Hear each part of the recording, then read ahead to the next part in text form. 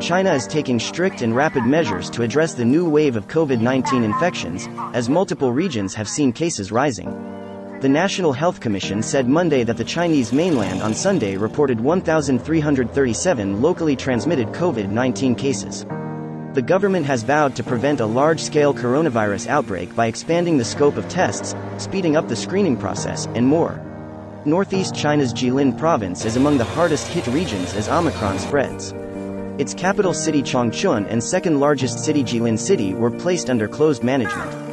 Residents were asked not to leave home unless necessary. The city of Jilin has conducted 7 rounds of COVID-19 tests for the entire population over the past 11 days. 通过我们的多轮检测，通过这个社区的一些防控的措施，包括让我们那个社区人员尽量减少流动，这些措施呢，我们的疫情能够逐步的达到一个平台期，逐步的进行下降。As of March 14th, 5 makeshift hospitals have been put into use in Jilin City, which can offer over 9,000 beds. The 6th one with nearly 2,000 beds is under construction. In Laishi City, East China's Shandong province, the local authorities have provided both physical and psychological treatment for people in need.